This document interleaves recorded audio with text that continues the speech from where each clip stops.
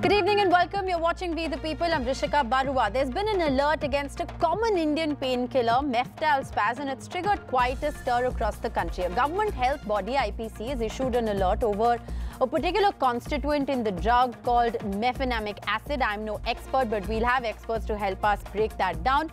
Now, this essentially is believed to trigger some kind of an adverse drug reaction. The alert says that Meftal can trigger DRESS syndrome, which is also to oversimplify a severe allergic reaction, basically. Healthcare professionals, patients have been advised to stay vigilant and watch out for any of these adverse reactions. Now, the reason this alert is very worrying is because Meftal is a staple painkiller that is used across Indian households. Everyone has either consumed it at some point or at least heard of it. Commonly used as a non-steroid anti-inflammatory drug, it is also very commonly used by women for menstrual cramps.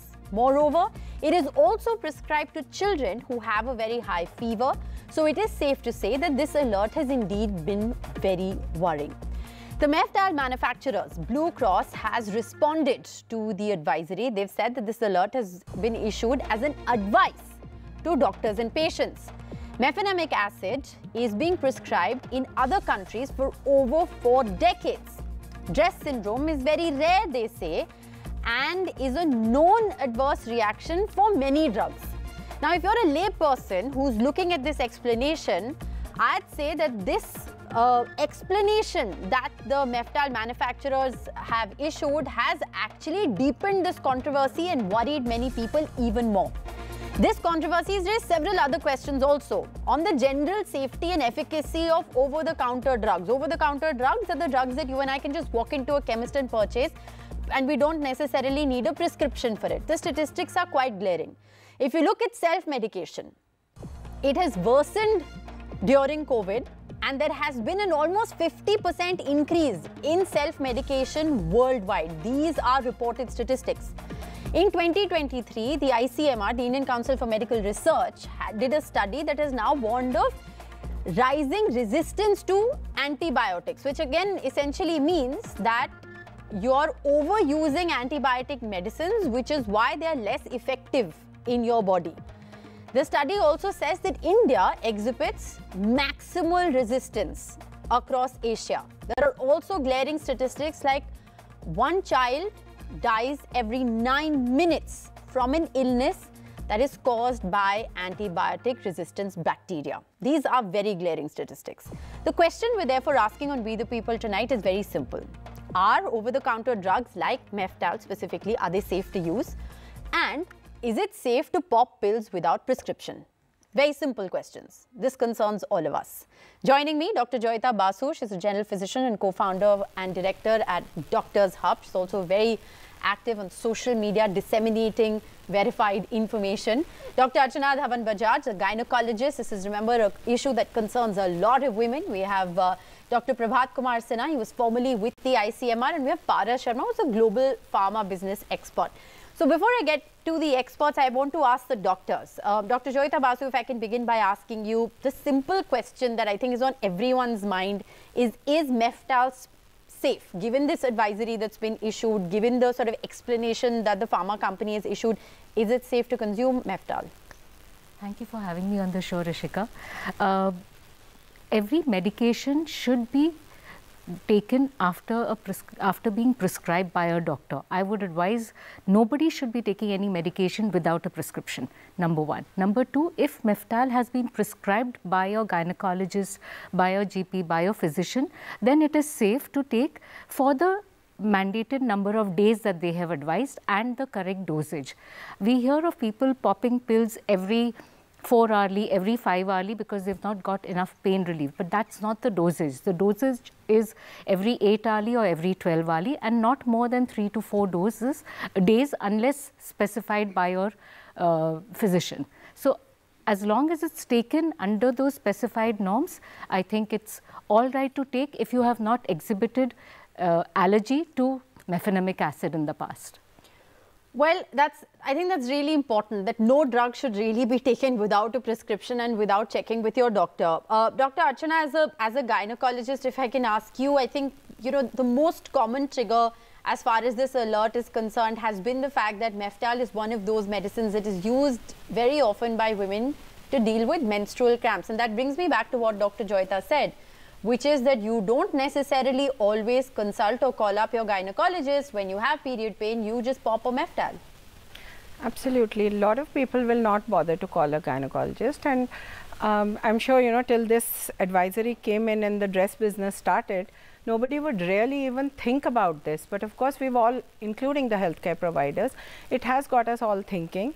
It has, you know, sort of mitigated the need for us to increase public awareness, which I think by far at this point seems to be the most important thing to address, that we need to make our patients, our little girls, our young mothers all aware that every drug has a upside and a downside, and the downsides need to be understood before you take the drug, and of course there is no merit in taking any drug off the counter. Okay. Every medication, no matter how trivial it is, has to be taken under supervision and with a prescription, and there is no undermining this. Okay, so for people who have, now the other question that a lot of people have on their mind is, what if I have already consumed Meftal, say on a monthly basis, on a regular basis as an anti-inflammatory or as a painkiller?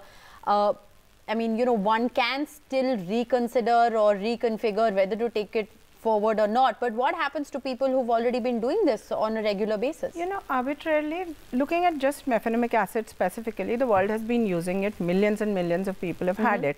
So we've really not had too many dramatic side effects up until this point, and I don't expect too much drama to be associated with in the future also. But saying that, you know, it is this 2-week to 8-week window wherein typically you could exhibit symptoms of stress. So once you're aware of what the signs and symptoms are, and if you have any of them and you have taken the drug in the past, so do report it to your healthcare provider. So that is point A. And point B, you know, the idea of disseminating information like this is not to create panic. The idea is to download necessary information to people. So as long as we are getting people to understand what is the symptom, how you know, how bad it could be in certain circumstances, and if you have it reported, I think that should be fair. But two quick questions, and I know that, you know, it's very hard to give a yes or no answer, but Dr. Joyita, A, is it safe to consume Meftal? Are you still, say, prescribing it to your patients? And you know, the second question, which is what you guys have been talking about, which is this indiscriminate use. I mean, how do you, not everybody has access to a doctor at their, you know, phone level where you can just message your doctor or whatever. What do you do in an SOS situation? You know, you have to just go to the chemist. There are sometimes when I've heard of people walking up to chemists and chemists are prescribing them medicine saying, ye wali le lijiye, ye achhi hai, kind of a thing. How do you deal with that? So point A, yes, we are still prescribing Meftal. It's safe. We've not had any reported dress cases in India over whatever number of years that Meftal has been around. And as I said, if we give it for a prescribed period of time at the correct dosage, it's absolutely safe to take.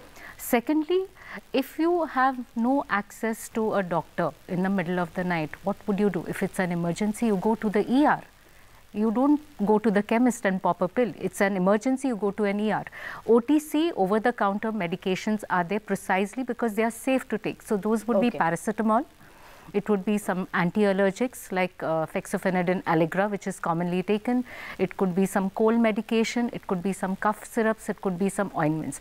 Anything beyond that, if you have no access to a doctor in the middle of the night, go to the ER. All ERs are open. ERs are meant to be, I mean, provide medical service from 24/7. So go to the ER. So you're saying that there is no concern with Meftal per se, because like you all have explained, it has a component which is questionable, which has been used a lot. But before we move on, I also want to ask you, since we've talked about stress particularly, what is stress? What are the symptoms that people need to be aware of? Either of you, would you like to take it's basically an eosinophilic response. What does that mean? If you can break it down for the layperson. So the body has red blood cells and white blood cells. So out of the type of white blood cells, there is a type of white blood cell called eosinophil, which typically sort of flares up in an allergic or an inflammatory response to the body. So, rise in the eosinophil count and subsequently an involvement of multiple systems. Okay. So, this could involve the lungs, the heart, the kidney. So, it's a serious, let's say, safe to say it's a very serious condition. Yes. And what are the most apparent symptoms? Like if someone has consumed any drug that has triggered this reaction in that stipulated period, what are the kind of symptoms that you need to be aware of that, okay, I could perhaps, this could be DRESS? So, rashes, usually a maculopapular, which is a florid red colored rash which comes all over the body. There would be swelling, there would be breathlessness, there would be joint pain, there could be fever. These are the common symptoms which come up with the Okay. DRESS. So, I think we have, I hope we have at least addressed the specific questions about Meftal that a lot of viewers have actually asked about the safety, efficacy, use and, usage going forward, and what's happened if you've already used it, etc. I think both doctors have really broken that down, including doctors saying that they will continue to prescribe the drug, but as long as you're taking the quantity that your doctor is saying for the stipulated time period that your doctor is saying. If I could just take this conversation forward, Dr. Prabhat Sinha, I think this has raised two other very severe, this has highlighted two other severe issues. One is the safety and efficacy of over-the-counter medications. Like Dr. Joyita Basu said, there are certain medications for a common cold, cough, paracetamol, cough syrup, etc., which is okay to go to the chemist, pick up and take to, symptomatically address an issue. But how do we look at this larger self-medication statistic, almost doubling in the post-COVID era where people are just not bothering to go to doctors or get medical advice but are just popping pills? How do we address an issue like this? Thank you for joining me with you all. First of all, any anti-inflammatory, non-steroidal anti-inflammatory drugs should not be given straight away. It should be prescribed. And even orthopedician who uses mostly the non-steroidal anti-inflammatory drugs, they are also very cautious about it, and they are now switching to paracetamol.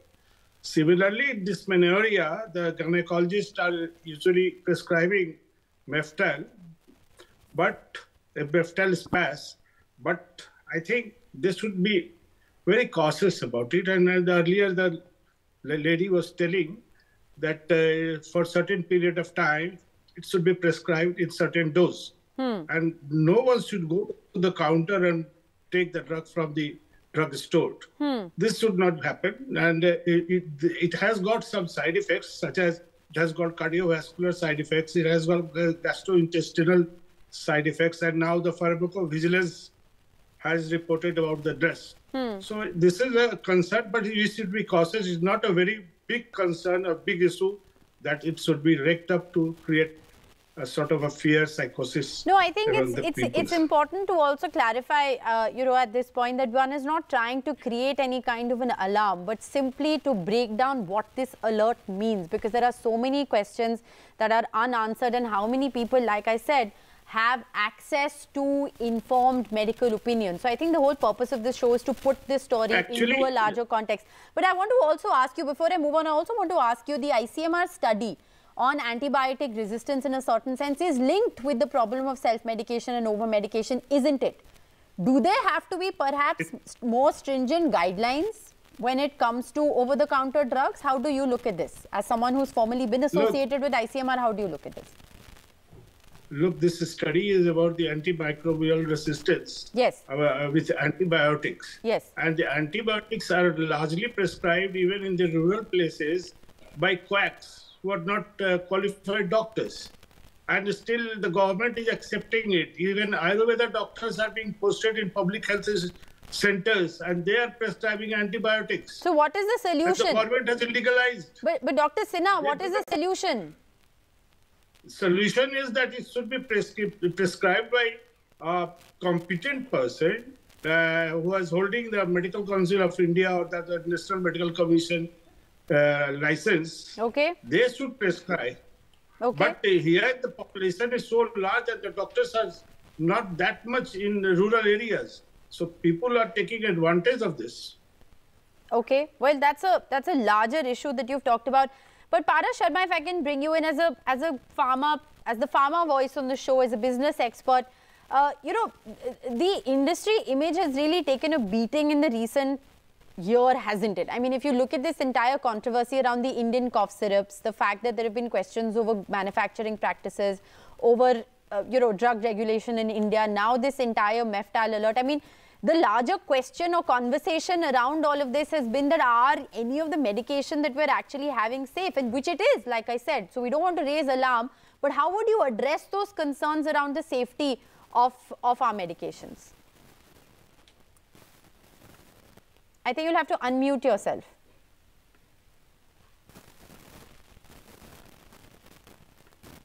Thank you very much for the for this invitation and in this panel of discussion. We are exporting the medicines in more than 80 countries, and I have been myself traveling worldwide. So actually, the case which we are seeing here is that the products are being, you know, prescribed by the quacks, and they are also using it. They don't know.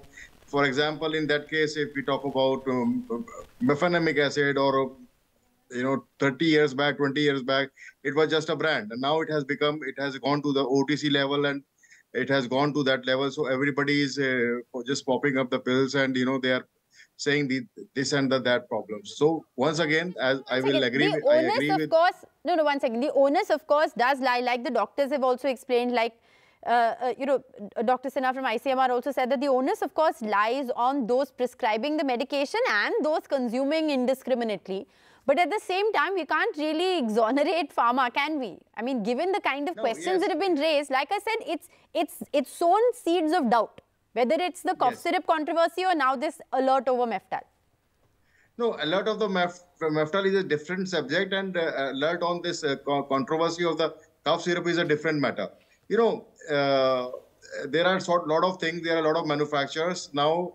The government of India is also updating and making the you know, manufacturing of the medicines and you know, very stringent in even impurities, and there are so many other aspects of the drug manufacturing. They are making it you know, more stringent, so that the better quality medicines goes worldwide. So those cough syrup issues are there, but now there are a lot of exports related things going on. Government is taking a lot of precautions. You know, every medicine which is now being exported for like cough syrups, when we are talking. Right. Yeah. Okay. So when we many would say that this alert, etc., that's been issued by a government body only is also perhaps a sign of that, which is the fact that the government is being more vigilant. But let me ask the doctors, do you agree? Or how do you rather look at, you know, questions that people have about the general efficacy of the medication that is available, the quality and efficacy of medication that is available? Do you have a comment to make? So, specifically Meftal, efficacy is good. That's why it's so popular. That's why it's being used, and that's why we are being prescribing it. It's just that it's been overused, and you mentioned that doctors prescribe something, people are buying it over the counter. Chemists should not sell it. We should have some standards over there, some laws or liabilities with the chemist itself, that they should not sell something which is not a OTC medication. They have to be careful too. Like for a reason you have medicines which are OTC, which are Schedule H, H1, X. There's a particular reason why all those medicines are under those schedules, and the ones which are under OTC. So what's the liability there, and how do we fix accountability? They have to be very, very specific. It's not just the pharmaceutical company, the doctor, the patient. It's also one more, you need to add one more label over there. That's the chemist who's selling the medication. Second thing, yes, I'm glad that Indian Pharmacovigilance is stepping up now and looking into all medications and seeing and issuing alerts. It's a good thing, especially in view of all the cough syrup controversy that we've had. So it's a good thing that they're doing it. Having said that, Meftal is a really old medication, and we've used it. Have you ever come across dress? I have seen only one in my entire practice. Yeah, I haven't seen any. I haven't seen any. So, but it's a good thing. Overall, I think it's a good thing. It's good for Indian health systems and for But you know, there is so much conversation around this, because on the safety of medication. I mean, there's a whole school of thought that believes that even a medication like Combiflam, which is a commonly used anti-inflammatory, is not safe and you should use it. There are doctors who prescribe it and there are doctors who don't. As a common person, again, and I'm not coming from a point of view of a person who has access to healthcare and can walk in, schedule OPD appointments, meet doctors, get prescriptions. But for the common person, the easiest thing is to just go to your neighboring chemist and buy whatever OTC drugs are available. How do people navigate this?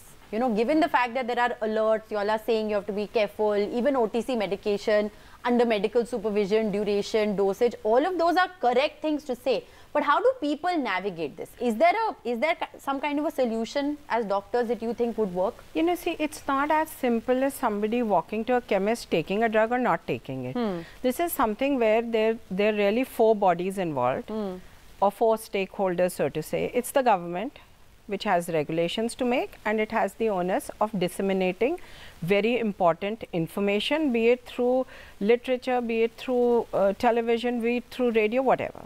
So then there is the pharmacopoeia, which has vigilance organization, PVPI and IPC, which have been in practice and now they have become more stringent. Okay. Then there is the chemist, and then there is the pharmaceutical company. So there are 4 people who have, or 4 stakeholders who actually have to help a common person navigate through it. Sure. So it's not really, you know, you can't blame somebody who's in pain not going to the ER and walking to a chemist. It's all of us in tandem, and the responsibility lies on each one of us. Okay. As a healthcare provider, the responsibility lies on me to inform as many people absolutely, as and I I think as patients, you're at the end of the day, you know, you have to look out for yourself. So you have to do whatever you can best for yourself, but you know, under medical advisement or supervision.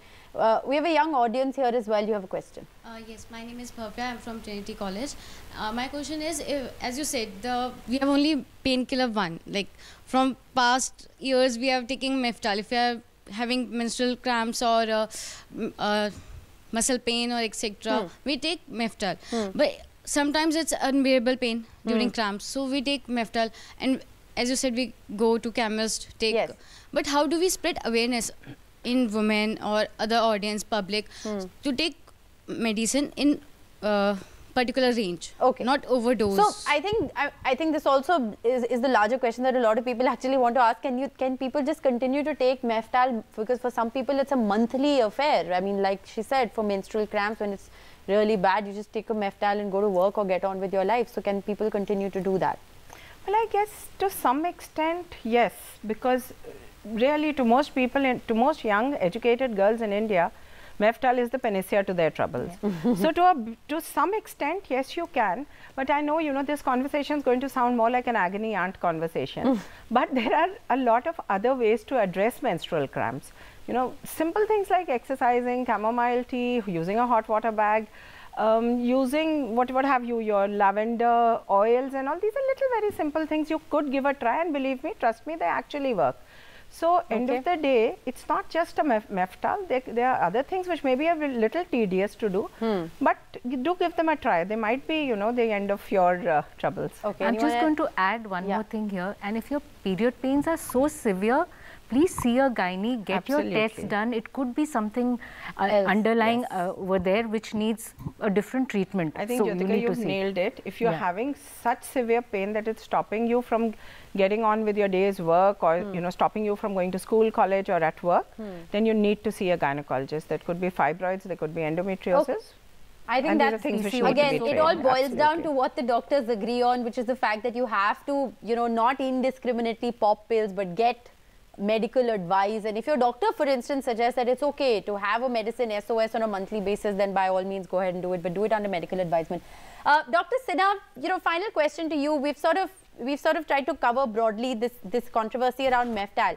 But today it's Meftal, tomorrow it will be another drug. What advice would you give to people who are reading alerts of medications? You know, do these alerts essentially mean, you know, that there is something seriously wrong? Do we need to word these alerts better? Do we need to educate people better? The point that the audience member also raised about awareness. How would you look at this entire story in terms of, you know, making this information more accessible, palatable and understandable for the common person? Look, what I say is that this pharma industry should be cautious and should bring out, along with the drugs, some instructions that they pay, first of all. Second, the treating doctor also should take the history very meticulously, because there are issues like asthma-related, aspirin-related asthma. This is a breathlessness. So there is a cross-reactivity. NSAID drugs also can cause asthma or DRESS-like syndrome. So if the doctor takes the history, then this can be minimized, prevented. Right. This is my opinion. First of all, the doctors should also be alert. The prescribing doctors should also be alert about it. Okay. Secondly, that any drug store, patient walks into a drug store, they should also be cautious about it, and drugs should not welcome those patients who come straight away without prescription. Okay. So these are the issues which has to be addressed by the government. All right. So I think if you can access information or advice from a medical health professional, that is definitely your first case scenario and your best case scenario. Schedule appointments, walk into an emergency of a hospital if you really have to. Otherwise, there are just barely those few over-the-counter drugs that are safe to use. But I think finally, I'll just conclude by saying that the last option available to everybody should be to go to Google and access unverified information about drugs. So please don't do that. Stay safe. That's all the time we have on this edition. We hope it's been useful for you. Good night and thanks for tuning in. Yeah, thank you.